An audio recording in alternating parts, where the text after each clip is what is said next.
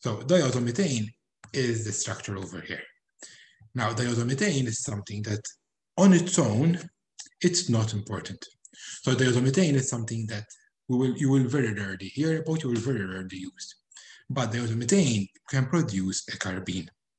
Now, carbenes are hugely important because carbenes are very reactive. They are carbons with 2 bonds and a lone pair.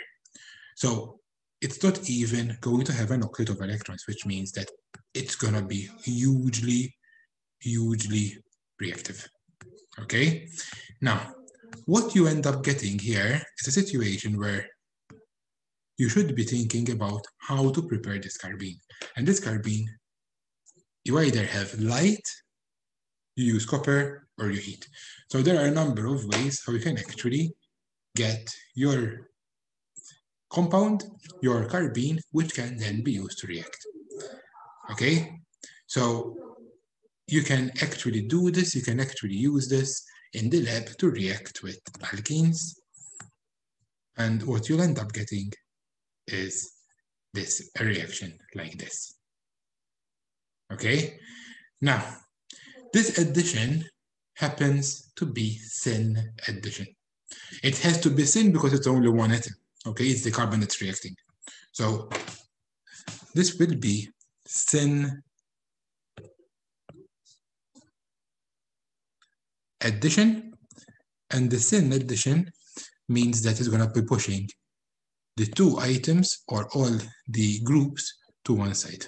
Okay, if they are going to be cis, they're going to be on the same side. If they're going to be trans, they will be on opposite directions. Okay, in the final product. And we can see that by seeing the reaction when you have a trans compound. For this one, you do not need to have the mechanism. Okay? For this one, you do not need to have the mechanism. So don't worry too much about how it would react. Okay? That's why I started with this one. Okay? But you can form cyclopropanes, and cyclopropanes are actually quite useful compounds because cyclopropanes, you can actually end up in a situation where you can easily, okay, or I would say you can easily note that they are either bound in natural compounds, or else you can then react them further. Cyclopropanes are highly reactive. So that is something that you should keep in mind.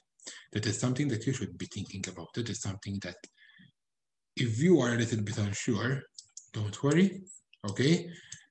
And we will get back to this later on, okay? But for now, cyclopropanes, I think you would have covered in other topics. But strain on 3-membered rings is something that is important because that strain you will find it with 4-membered rings and to a certain extent in 5-membered rings.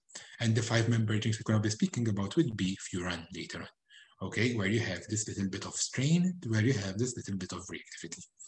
Okay, but diazomethane, you don't need to know how to make it, you just need to know that it is a salt of, it is a salt where you have a lone pair on a carbon and the diazo group, okay, and it is highly reactive. Mechanism-wise, again, no need. Someone ask a question? Yes? So the reaction maintains the stoichiometry of the trans still remains trans and the cis still remains cis. Okay. It will keep the stereochemistry. Okay? So trans will always be R and S. Cis will always be either RR and SS. Cis will give a racemic mixture. Okay? Because you can't control from which side you're gonna add. It's gonna be syn addition, but you can attack either from this side or else you can attack from the bottom. Okay? So you can't really control which one you're gonna have. You just can control that you will have syn addition. ċara dik? Good. Now, so that is a little bit of talk about the diazomethanes. Okay? Now, diazomethane if you want to actually prepare it, which is not going to be part of this module, okay? But if you want to prepare it, it's prepared from these compounds, okay? And you normally prepare this in situ, okay? But you can see even these compounds are not that stable. So if you want to prepare a cyclopropane, this might be a good way to go about it, but you have to be very careful with temperatures, with conditions, and this will immediately decompose under basic conditions. So normally you would start under an acidic condition. Why? Because under bases it will decompose, meaning that it should be stable. It should be stable under acidic conditions. Not always the case, okay? Not always the case, but it should be. Now, once we've spoken about diazomethane, we're going to speak about the Cope rearrangement, okay? And the Cope rearrangement, it's a very simple reaction where you're going to start from a nitrosoamine and finish in an alkene. So this is the second reaction where we are ending up in an alkene. We've done one reaction yesterday, the Hoffman elimination. Okay, and this is the second one, the Cope elimination, where you are going to end up with an alkene. Okay, now I did speak that you need a nitrosoamine, and in fact, the nitrosoamine is again normally done and produced in situ, where we use a strong oxidant like MCPBA. I'm not sure if you have used MCPBA before, okay?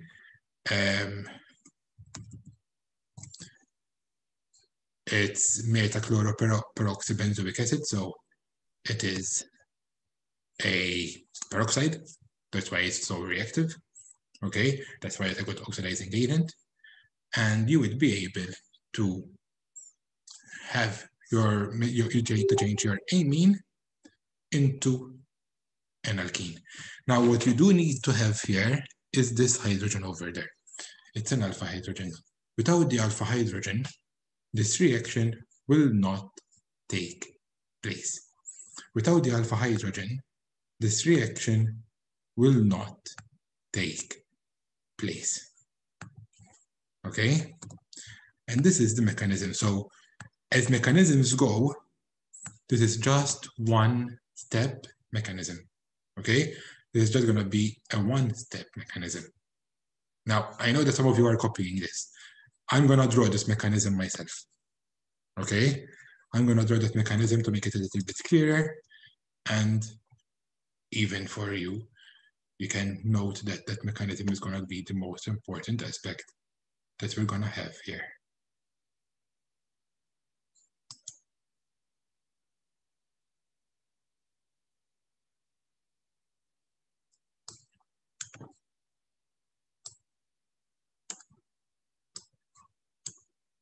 Okay, so mechanisms are always going to be very important. So let's take a look. Instead of having R1 and R2, okay, I think it's easier if I use letters and if I do them in color.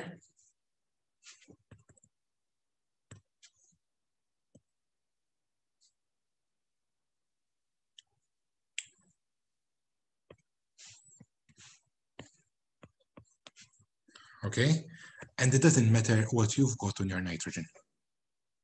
So this I'm still gonna leave as R, R, O, and minus and the plus. So the oxygen negative charge, okay, the oxygen negative charge is going to be a good base. An alkoxide, now this is not truly an alkoxide, okay, but an alkoxide is a very, very strong base. Why? Because it has a negative charge on the oxygen.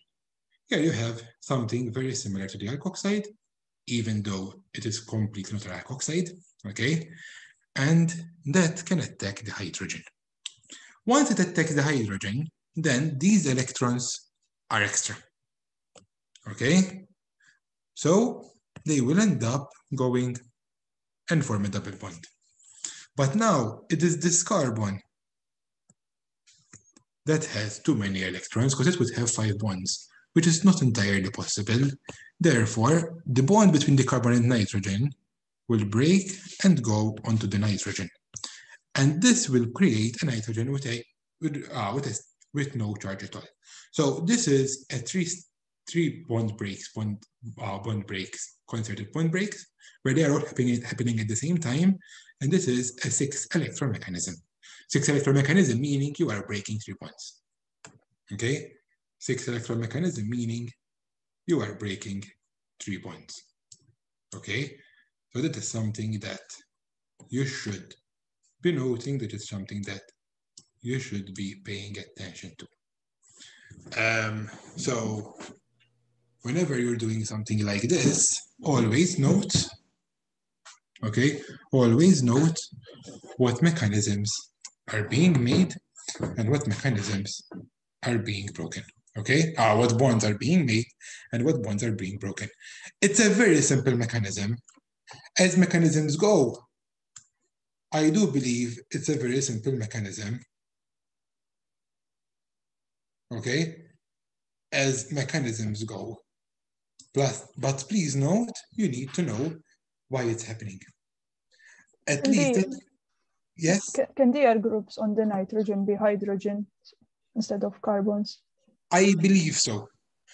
I've always had them as a methyl group at least, but I believe so, okay? What does it mean, I believe so? It means it's possible, okay? But I have not seen it myself. From my opinion and more from my experience, this is something where it's possible, okay? But it wouldn't be, when you're writing it normally, these kind of groups would be amides. Would be amines, secondary or tertiary amines. Because normally, that's what would be most common, okay? You rarely ever see, or in my opinion, I rarely ever worked with primary amines. Normally, you try to make secondary amines. But I believe so, okay? Let me see if I find some of the examples with hydrogens. Methyl.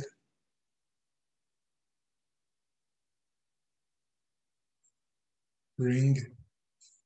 So I can't find any, but I would need to check. Okay, I'll confirm it in some other lesson if I can find it on this website. Okay, thank you. But up till now, all the examples I'm finding, they use methyl as an example. Okay, they use the methyl group for the R groups.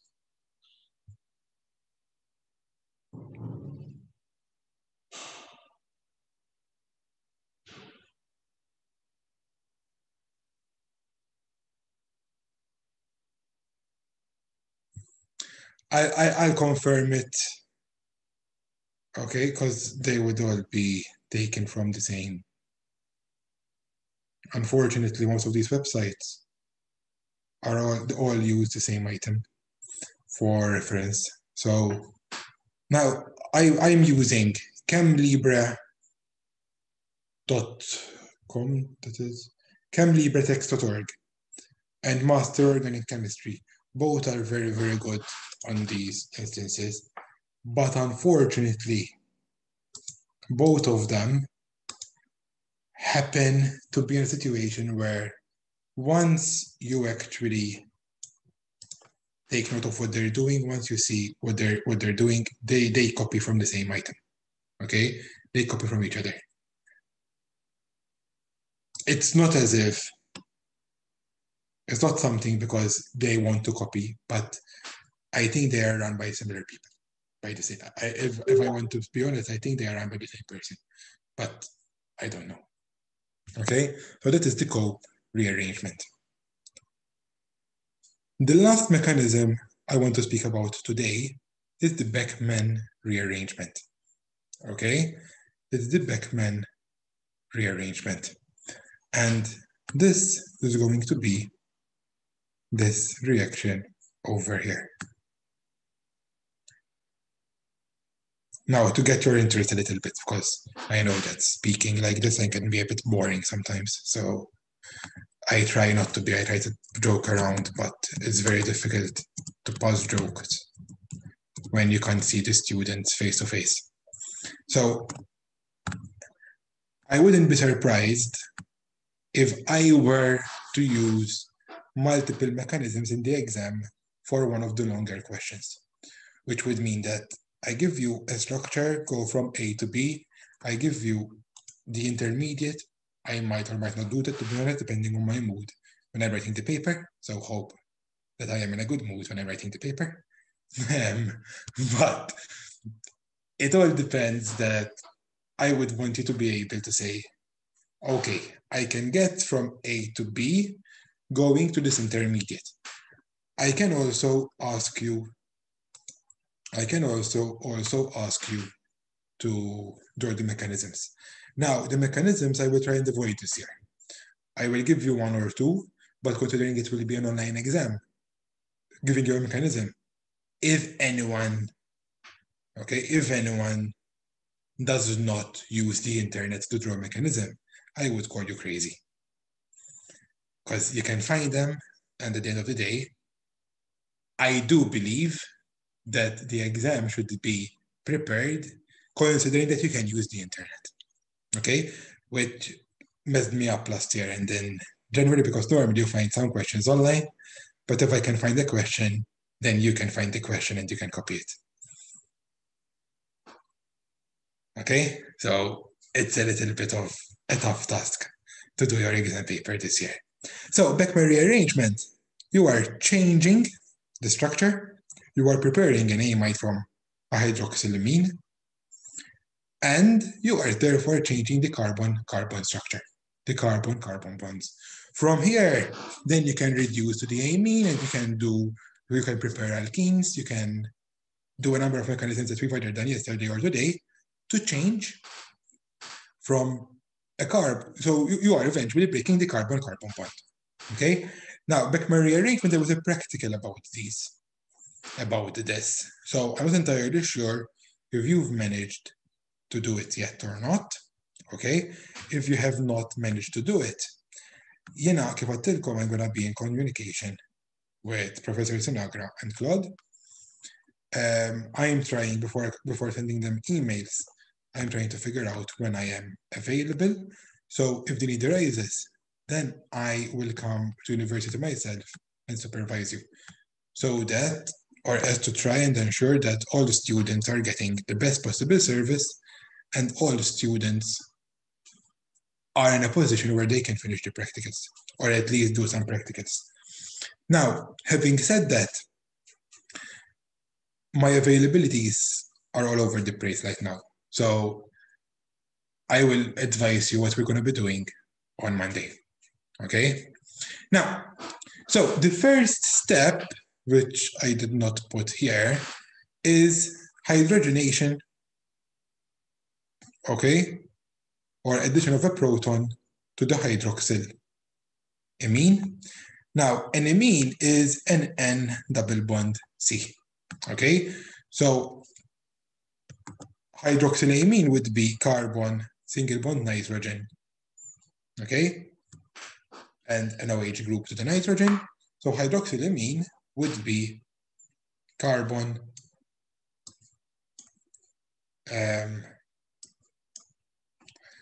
carbon, double bond, nitrogen, single bond, oxygen. Okay, so by adding the proton to the oxygen, you are producing a very good and strong leaving group. This strong leaving group can then end up giving a nitrogen. Okay, so let's actually see it. Professor, is it a minus sign on the N? Or is it like... It's a lone pair. Okay. If anyone calls me professor again, I will answer your questions. Okay? Okay. Because I Listen, couldn't understand. I know that a lot of everyone feels comfortable calling me Matthew. Fine. But you make me feel, not about making me feel old. I think if I act or if I try to distance myself from you guys, it's going to make it more difficult to ask questions via email. And I would like you to ask questions, especially now that we are online, because in the past, maybe you could have seen me at university and told me, listen, can I have 5 minutes? But now you can't do that. Okay? So I want to seem approachable, not just the old guy behind the computer giving us a boring lecture about mechanisms. I know that everyone loves mechanisms, okay? These are the hope for a reformatory student who teaches chemistry that they can be doing mechanisms when they are 20, 21 years old. Now, so the first step, so let's actually, now I'm not gonna draw the whole mechanism, okay, by hand, because if I can't draw benzene, I wonder how I'm gonna draw cycloheptane. But what you'll get here, in fact, I'm gonna avoid the lone pairs for now, okay? Now, you cannot really lose the water through the nitrogen, okay? Because normally that happens by pushing electrons. And the electrons that we can push are gonna be either these or that. And in fact, if it's symmetrical, then this is not a problem at all. So we just pick one, okay? And you can lose the water. And this is the rearrangement. So the rearrangement, the first step actually would be, okay, the actual rearrangement here. So that is something that consider, keep in mind, and note that the first step of the structure is the rearrangement, okay, which then produces a positive charge.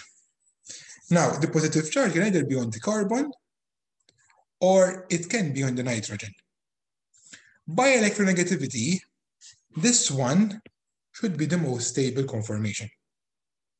Okay, that one should be the most stable conformation, but that one cannot react much further. Okay, that one cannot react much further. But if you have the resonance form, and remember, resonance form, even if it's not the most stable, it's still going to be present. Even if it's not the most stable, it's still going to be present. Okay, so that is something to keep in mind. Then the resonance form can be attacked by water. Okay, and because this is, again, the second step where you have an arrow, let's show how this happens. Now,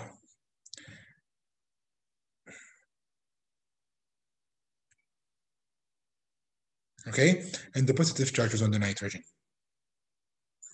Now, water can come from a faraway place and attack the carbon, stabilizing the nitrogen.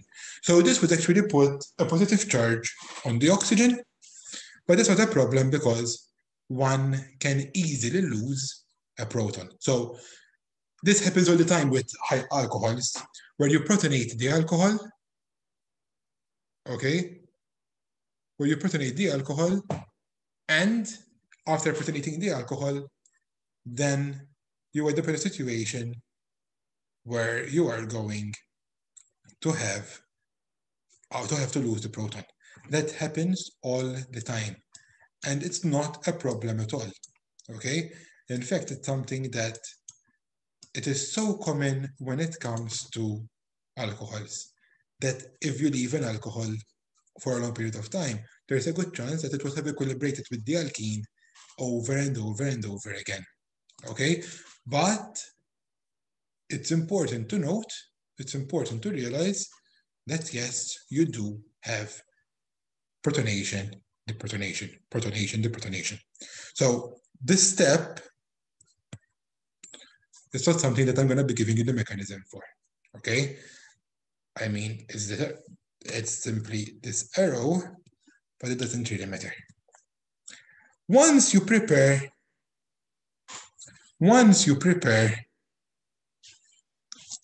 the alcohol group on the alkene bond,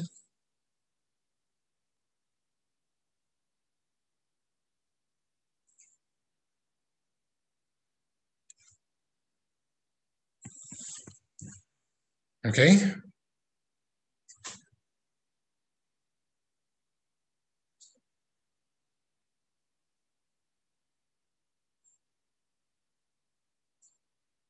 One second.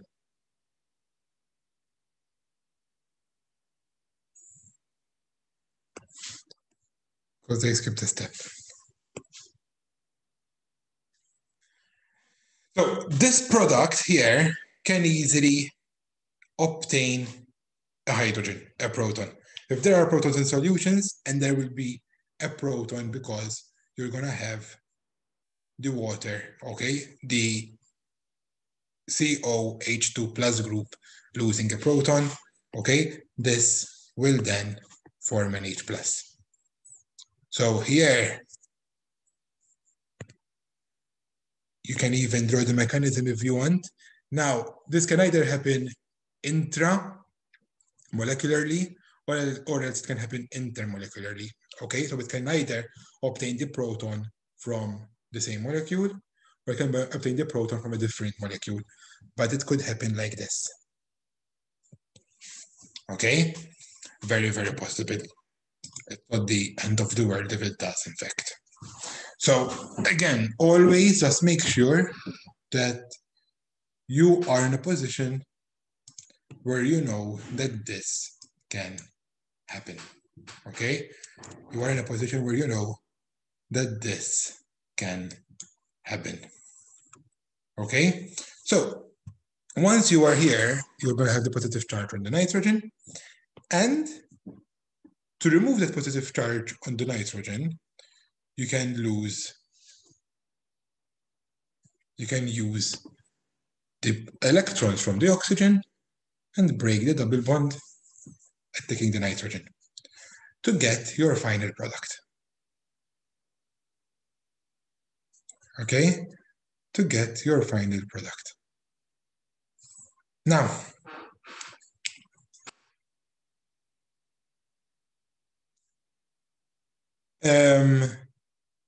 they're drawing it as a resonance form to give the the oxygen with a positive charge, and then you will lose it from there, okay? I would even go and say why they are resonance forms. They are important steps in the reaction.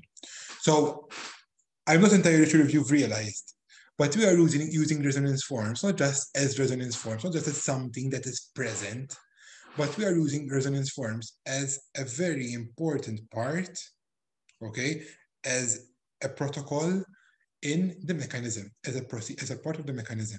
So if you don't do this, if you don't show me how you've got, or how you've gotten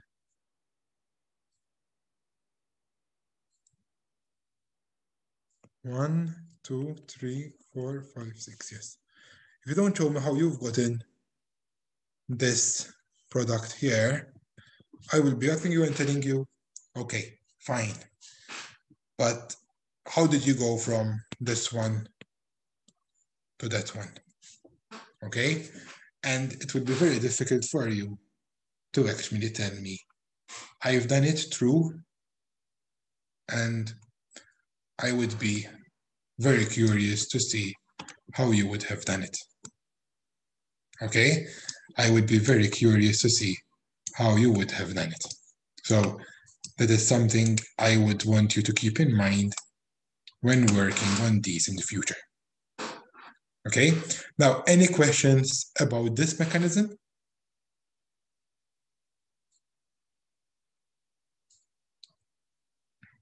The part where the water is attacking the sp hybridized carbon, that there's kind of like a delta positive charge on it or something. Like, why is it attacking it? You're referring about here, right? Yeah, there. It is a very unstable bond. You're referring to it as an sp hybridized carbon, right? Well, yeah, because it's like 3. No, it should be. But what should the angle be for an sp hybridized carbon? What's the question? What should the angle be for an sp hybridized carbon?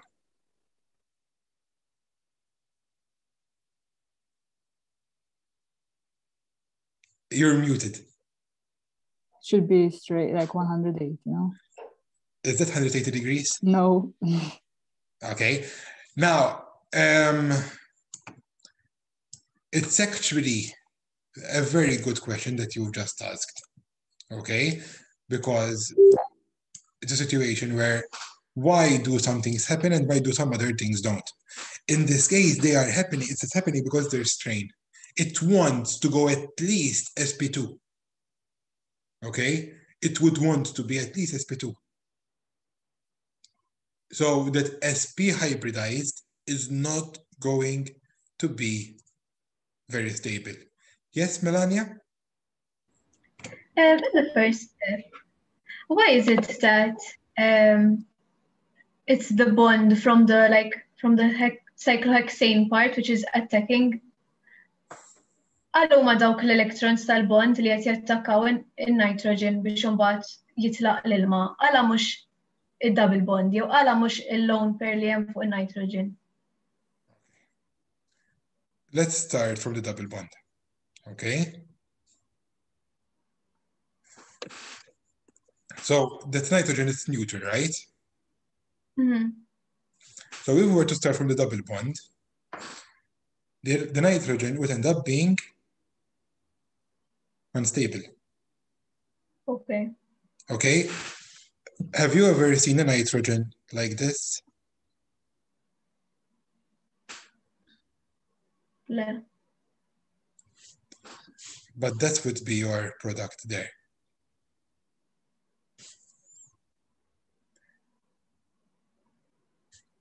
Okay? That's what you would be making. And that doesn't have the octet rule. That doesn't obey the octet rule. Now, even without the octet rule, normally we don't have the same item changing the electron from one bond to the other. Very rarely we'll see that. We might see it if we have charges, but there's no charge over here. Okay? So that doesn't happen. So you have to either go through this bond or this bond. And in the situation, it is the same. And normally, unless you have a very mean examiner who truly doesn't like you, okay, they will be the same. If you ever find something that is not the same, okay, now kidding aside about the examiner, continue the mechanism with one. Let's say you're doing some research and it was symmetrical. For some reason, you chose a compound that wasn't symmetrical. You're going to have one product over the other. They will never be 50-50. You might have to analyze to see which product you're getting. But when you look at the energy diagrams, the two mechanisms would never be complete 50-50. Okay? So you would have to say, okay, this is more stable than the other, or this is predominantly being formed, and do the mechanism for that product. Even though you know the two would happen, but for now, assume that I'm always going to be giving you something that is completely symmetrical. Okay, thank you. Okay, welcome. Any other questions? Regarding what Rachel said, I think the water attacks that carbon because in the other resonance form it has a positive charge. So it's still a little bit. This resonance form and this resonance form, they are completely different. Okay? If it wanted to attack this resonance form that is marked right now, it would have been able to attack it without any problems. Okay? Now, another reason apart from the SP hybridization being unstable here, but that's predominantly the main one in my opinion. You also have, by adding water, you are transferring the charge from the nitrogen to the oxygen, which you can then lose through the protonation. So you can see that the charge is going to be eventually transferred. The charge was transferred from the from the nitrogen to the oxygen. And that charge transfer is important because then you can lose a proton. Now remember, as I said yesterday, yes, this mechanism, this reaction, will be highly balanced towards the right towards the product. Okay, especially if you use certain conditions. Okay, and the conditions you would have to identify for each reaction. But in this case, for example, here you can add a base, which they're adding. Okay, why add a base? Because you remove that step. That's not reversible anymore. Plus, even apart from there, once you form this bond, once you produce this compound, it's going to be very highly difficult to go back. Okay, but let's forget the reversibility of reaction. Here, once you make this product and you lose a proton, then you're producing a stable compound. Then you're producing something that has no charges. Yes, you will protonate it to finish off the rearrangement, but the reversibility is going to be much more difficult because this is unstable. If you were to look at an energy diagram, and I'm inventing this one, I truly have no idea how in reality it would be.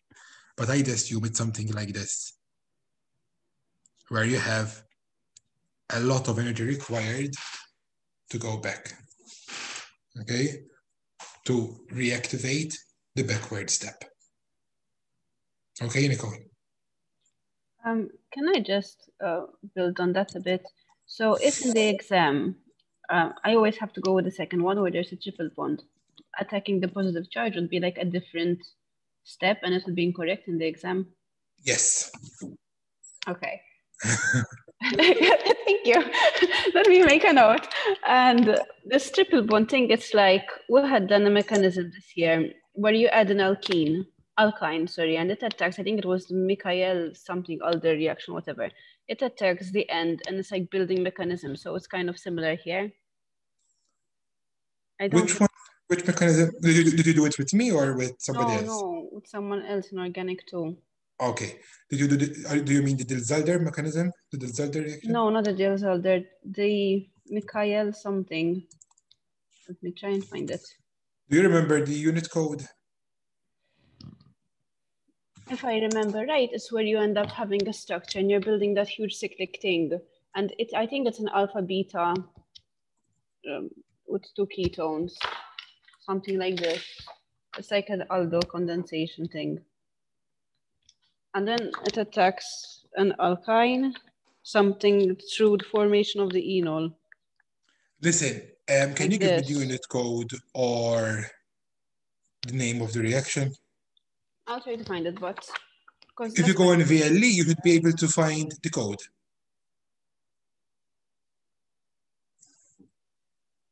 That's me, because like I don't want to waste time of the lesson. I'll look for it, and if anything, I'll send it. But okay, just to confirm, it's always organic 2 is 3245. What was the number? Organic 2 is CHE3245. Okay, so you were speaking about, no, wait. No, that's separation techniques, 3245.